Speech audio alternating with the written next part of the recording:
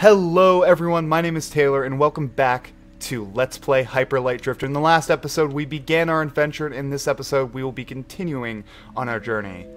So as you can see, we can't actually go down this way, so the only way to go is right. But there's some areas down here, and this area specifically is actually where we're going to be using our key shards that we got from the last episode. We only got one of the key shards, but we're going to need 2 more to progress. But we'll have to unlock that pathway to even use that door, so it doesn't really matter that much. Something that I actually found really interesting, and I was kind of thinking about it, you know, while I was at work last night, and this world is really interesting because it's supposedly ruled by cats, and cats actually hate water, and they're being murdered by frogs who love water, so that's probably a big part of it that I totally missed. Because I am not the most perceptive at times.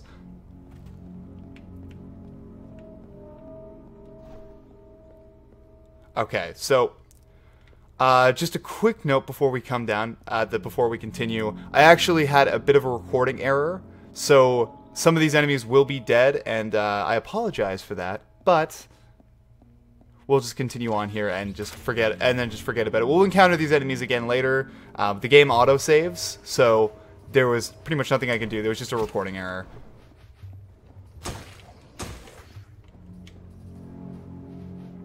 So as you can see, we would be pressing down a mechanism there, and then we'd be going to the other side to do the same.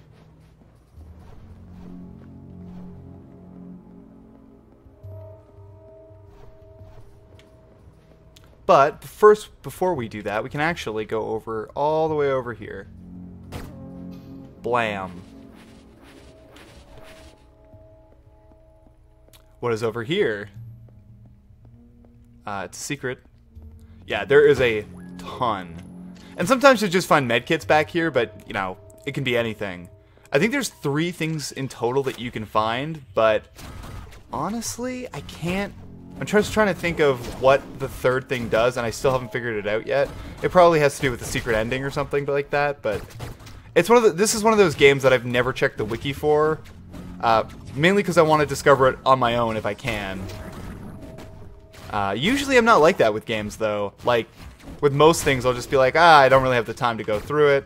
I just want to know what happens. Let's just check the wiki. But with this one, it feels a little bit different, a little bit special. There's another plant up here. You can tell that they're plants by if they have like little teeth sticking out of the petals. Alright, so we got that bit of currency. How much do we have in total? Alright.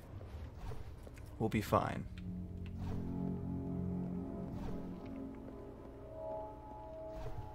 So now we're going to be traveling down here.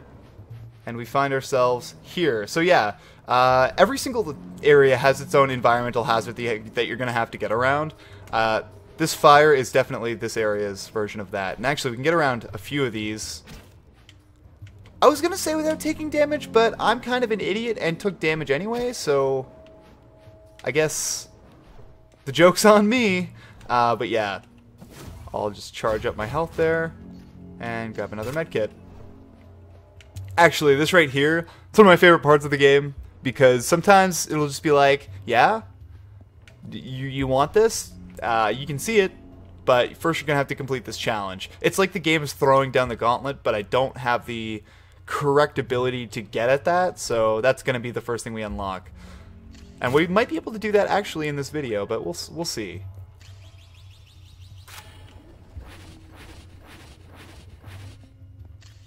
So we got a health kit. So this will actually progress us further in the level, but what we're going to be doing is not that. We need to get that little key, that little square diamond thing up there before we progress, because again, we are trying to get all of the key shards in all of these areas, so I'm going to keep that in mind. So now we're going to be progressing upwards.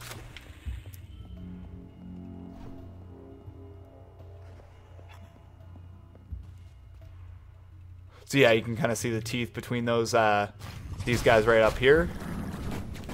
I actually really like this area. It has some really inventive level design. I think they all definitely do, but I don't know. There's something about this one where it's like a mixture of fire and water.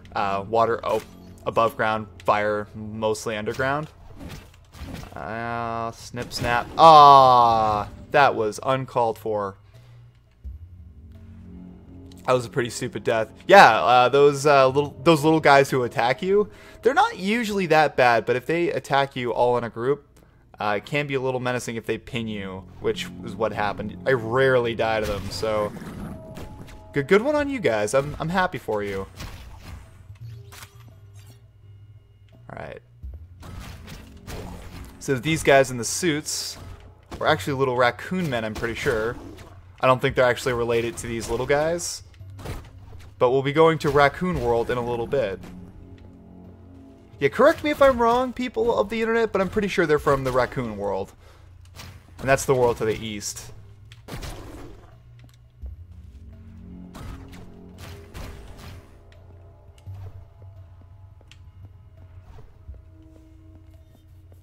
Alright, so here we are. First off, medkit.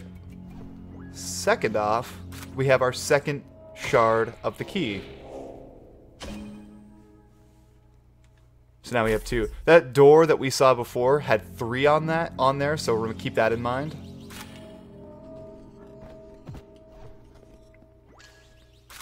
If you know your way around each level, you can actually sequence break a little bit. And I'm gonna be showing that off a little bit right here. Well, not right here, but in the near future. Because the game doesn't expect you to find the game doesn't really expect you to find any of the secret key shards that are meant to be, the secret key shards are like the ones that are really hidden off the path, which I haven't found any of those yet in this world. But, they're pretty much everywhere. So, okay, one sec. These guys are a pain in the neck, by the way. If you haven't figured it out by my stopping of the talking. And you little raccoon men need to die, please. And thank you. Oh, jeez. I need this currency. I have a problem.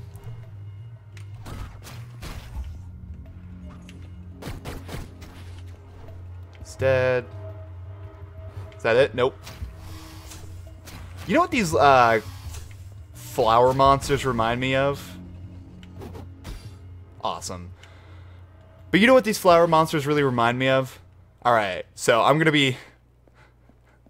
This is a reference that's pretty niche, but if you guys have seen the movie Tremors, you know, the one with the giant, like, ground worms? Well, if you've seen the movies Tremors 2, and they have, like, these weird mutant babies, yeah, it reminds me of those. The weird mutant babies from Tremors 2 that could walk on ground. I feel like 2 of you guys will get it and be like, oh, I remember that. Yeah. Actually, Tremors was one of my all-time favorite movies growing up. Kevin Bacon. I don't know the other actors.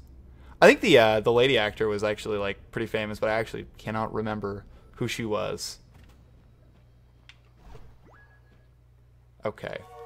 Oh, who is this guy? We saw him a little bit earlier.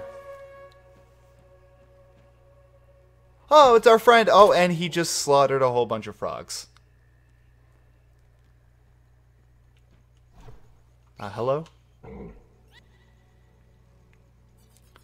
So what he's going to do is he's showing us the locations of each key shard. And I was going to tell him a little bit about his story. So he's trying to get all the key shards to all the areas. And this is actually something I only realized recently. This black monster that he's trying to fight, I thought that it was just like a monster that contained the weapon, but it's actually his sickness that he's fighting himself. So, you know how we're fighting that giant, like, weird mammoth monster? This is what he's fighting inside himself. Or herself.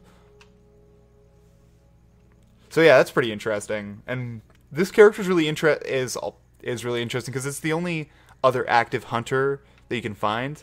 And he's the only member of, I presume he's part of your race. Oh, actually, there's another one in town, but,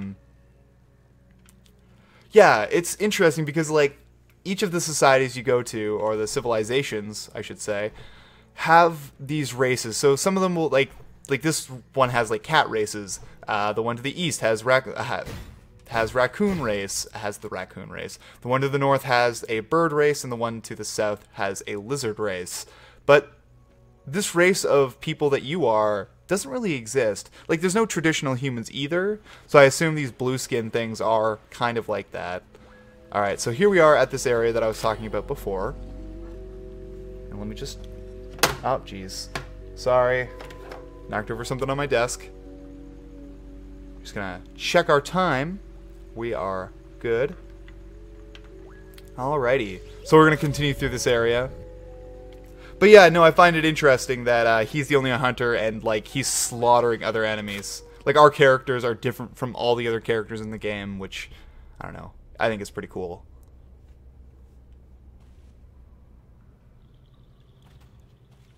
Alrighty, so here we find ourselves in another section of the temple, and there's nothing we can do over here. I think it's more foreboding than anything. Ouch. Not cool, bro. Not cool. Alright.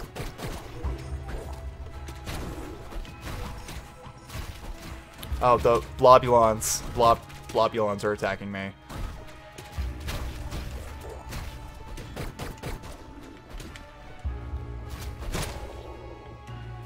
Bam.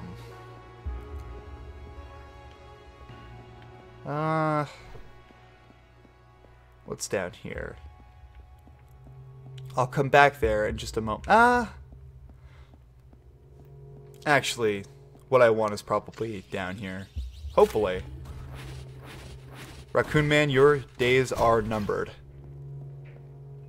Alright, so we don't want to go down there yet, because there's so much to do left. There's so much to do left. Yeah, there's a whole much... I cannot do words today. There's a whole lot of secrets in the areas, and that's like half of the gameplay, and during my first playthrough, I didn't even see a lot of it. But there's so many secret areas and stuff that it actually extends the length of the game if you have your eye open for the secret passages along the way.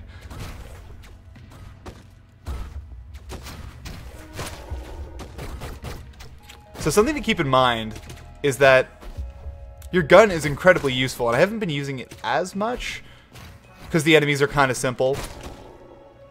But the gun is actually, I think, at least in the beginning, it's your most powerful asset, because your sword hits in 3 bursts, but it's limited. Also, this is what we were looking for. And before we progress downwards anymore, I'm going to actually probably go back and get something, because that was just like a regular key. You need a certain amount of key. God, there's key shards, which is what we're kind of just like the 4 key shards that we got here. And all you can see at the top right, those are, I'm just going to call them key pieces or key squares or whatever. There's too many keys in these games. Too many keys. But anyway, we need those to unlock certain other things. And there's another secret. They're actually, and I'll say this right now, that all of the secrets in the game are denoted by these little squares right here. So whenever you see one of those, there's gonna be a secret. And it's like, they're everywhere, pretty much. So just keep your eye open. There's no way to go through that without getting damage, I don't think. Maybe I'm just hella bad.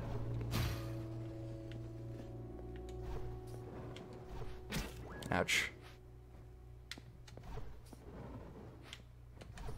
Unless I guess you goad it into attacking and then go over it after it's already burned. So now it's time for backtracking. But we're going to be getting something pretty cool. And if you were paying attention, you can do this in your own game. Because this is something I kind of found... It's definitely out of the way. And it's an aspect of the game I didn't know until I was pretty much done my other save, so...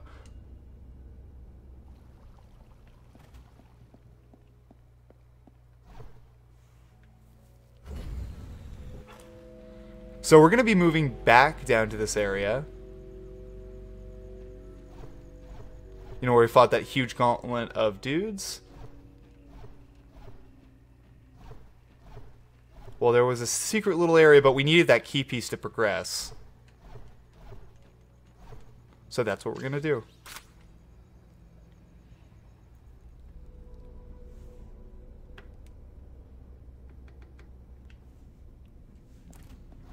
Okay. So, where was the secret area, you might ask? It's over here. Yeah, pretty sneaky. So we got another little bit of currency. And we should be fine to progress. There's actually a health kit over here, which I'm going to grab. Just in case. Because the next area, there are some enemies. I remember it being a little bit tough, but the last time I played the game was on New Game Plus, so everything is kind of tough. I guess it's not there. I guess we already got it. And you might be wondering how... Do enemies respawn ever? Yes, they do, but you have to pretty much teleport away from the area and teleport back. So it's a little bit like Dark Souls, actually. So teleporting is a little bit like resting at a bonfire, and yeah. Bam. We actually now have enough for our upgrade, which is where we're going to go right after we get what we're trying to get here. Some more fire, that's refreshing. Alright. So actually over here, get a little bit of health kit. A little bit of a health kit right there. And I'm going to use it, because if not, I will probably die. Alrighty, so we're going to go down here. Just try to take out everybody with taking minimal damage possible. Minimal damage possible. I'm really not good with the personal pronouns today. Really not rocking it.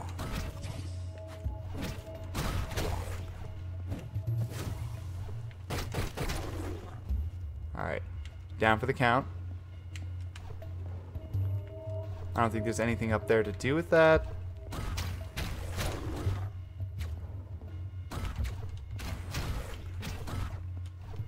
These guys, I can just tank the damage because they're not going to do that much. And you really got to get all up in their grill. This was also what I was talking about a little bit before.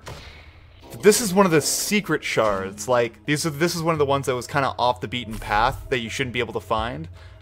Because there's 8 of those shards in each level, but the main progression of the level without finding any secrets will bring you to... here we go. The main secret... The main path of each level doesn't have any secrets within it, and you can just pretty much go throughout the game without doing that. So this is what we were trying to get, like, right here. So I will be doing that and going back home to change my gear. This is something that... There's a lot of outfits in the game, but you only find one outfit if you're not going through the secret areas. So that's pretty... I thought that was pretty interesting. And it's just, like, an interesting thing to do with your game. Like, have a secret kind of hidden feature that only people who secret hunt can get. So actually what we're going to do is... Now I said we could teleport everywhere, and that is definitely true. Here. So, even though I'm in a temple, I can just go right back to the home area. It's actually really sweet in that way. Because you'd expect that you'd have to get out to the overworld, but you don't. You just go wherever, whenever. But I mean, there are negatives, like you will have to fight all the enemies again if you were to go back there. Oh, what we're actually doing is going up here.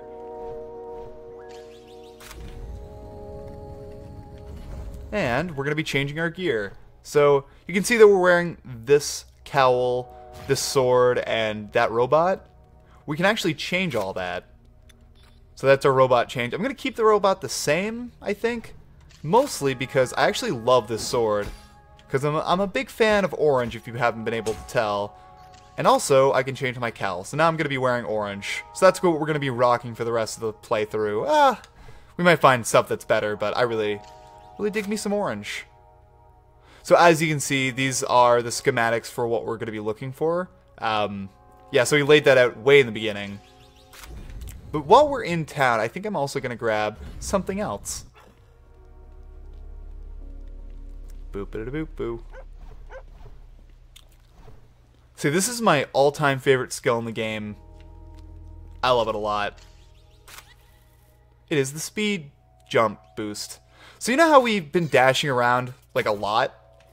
This allows us to chain those dashes together. So this is both a proving ground and also a way to unlock certain things. But and I definitely will not be doing them during the playthrough because it takes a bit of practice.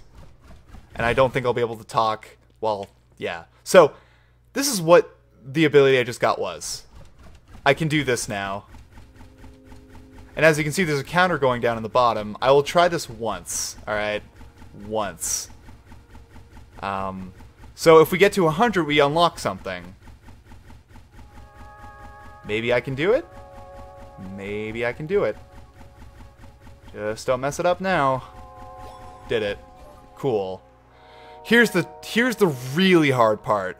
To get what's over here, you need to do it 1,000 times, and I haven't even done that in my main game because it's hard. It's definitely hard, and actually, I can kind of reveal what's over there. It's a little bit of a key piece. That's what is on those specific bodies. So if you want to get all the key pieces, you're gonna have to go and get that one.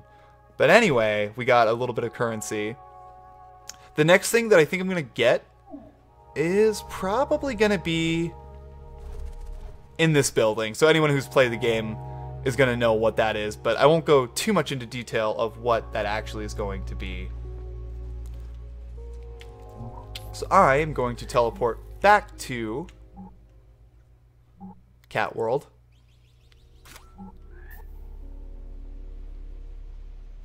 And I think this is actually going to be where I'm going to end off the episode. So in the next episode, we'll be continuing through our path through this cat world, and we will hopefully be finishing it. If you guys like this episode, make sure to like, subscribe, and all that stuff, and tune in next time for more Hyper Light Drifter. See you guys next time.